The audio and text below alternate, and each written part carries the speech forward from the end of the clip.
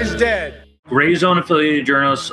He also works for Rebel News. He's mostly independent, but Jeremy Loffredo, you've probably seen his work before on Extra YouTube or Twitter. I mean, he often writes for the Gray Zone. But him, along with 9 other journalists, were beaten and taken to a prison. He's detained. He's in. No one knows where he is right now. No one knows what's happening to him right now. They could be torturing him right now. We have no idea. Yeah, it's pretty fucked. And so far, no, there's no comment. So this is the crazy part. Where did I see this? Continue talking. Sorry. It's this whole mess is fucked, but it's completely like I wasn't surprised when I saw this. The people need to understand. I said this today. The biggest, because a lot of people talk about the situation with Israel, and they're like, it's so weird that, you know, people who were victim to a genocide, like that state is now doing a genocide. And I just basically said, the takeaway here is that fascism does not have a race and it doesn't have a creed. That's the takeaway. And what we're seeing right now with this is fascism. This is, if there's a third world war, I'm calling it right here. If there's a third world war, it is going to be over this.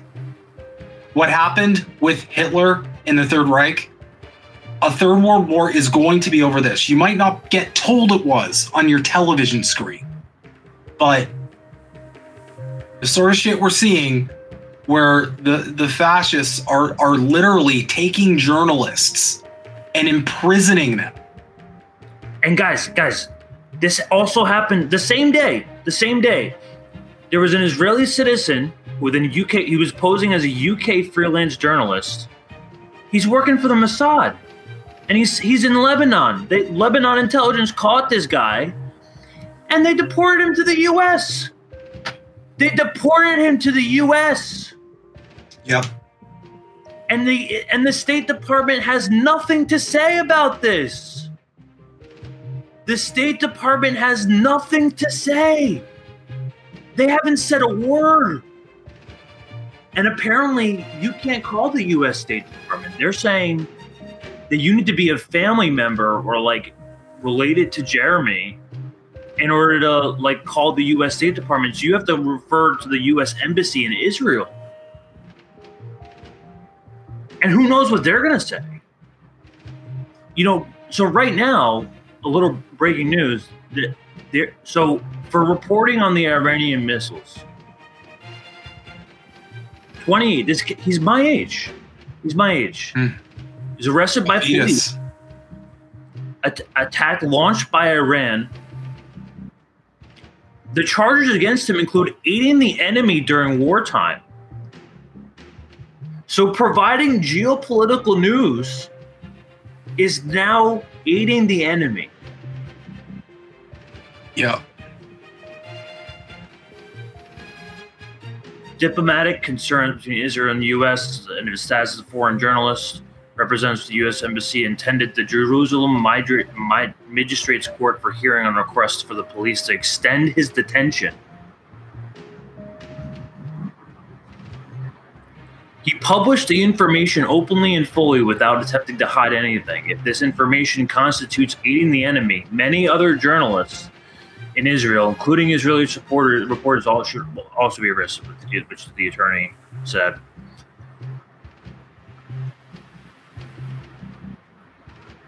And apparently it's from Jeremy Loffredo for the Gray Zone in Israel, where last night Iran fired over 200 ballistic missiles in retaliation for the assassinations of Lebanese and Iranian political and military leadership. Since the missile strikes, Israeli authorities have attempted to downplay the significance of the attacks, censor the locations of missile impacts from media publication, and claim that Iran was targeting Israeli civilians. What I saw today, here in Israel, is clear evidence that Iran was targeting the same Israeli intelligence and military infrastructure that's been used over the past year to carry out brutal assassinations and attacks. So you see, he was in Israel, and now this is a little bit of breaking news. This is happening right now. He could be facing the death penalty. They might try to kill him. This is breaking news from Cliff Karenberg. I hate to be the bearer of bad news, everyone, but we've had a terrible update in the case of Jeremy Loffredo. Jeremy is a 28-year-old US citizen and independent journalist who 2 days ago was arrested by Israeli military officers while crossing a checkpoint in the illegally occupied West Bank. He has been held in an Israeli dungeon ever since. At a hearing earlier today, he has been formally charged with aiding the enemy during wartime and providing information to the enemy. This is despite, as his attorney made clear at the hearing, a spy would never have acted so publicly and transparently. Jeremy has done nothing wrong. These are allegations which can result in life imprisonment or the death penalty. This is really, really serious and grave. Earlier this year, a member of Netanyahu's ruling Likud party made similar allegations against the Jewish director of a local Israeli NGO called Bat Shalom, which documents human rights abuses by the Israeli government towards Palestinians. This is an independent journalist facing the rest of his life in a vile Israeli dungeon where Palestinian prisoners are routinely tortured and subject to violent rape by their captors, often for crimes like throwing a stone at an occupation tank, tearing through their village. And I might add that the story of the charges against Jeremy was broken by this website called Ynet, and it noted that Jeremy's arrest had raised concerns of a potential international incident between Israel and the US because Jeremy is a US citizen. Well, let's make that international incident happen. There's no time to waste. Jeremy is incarcerated. We are not. So act accordingly.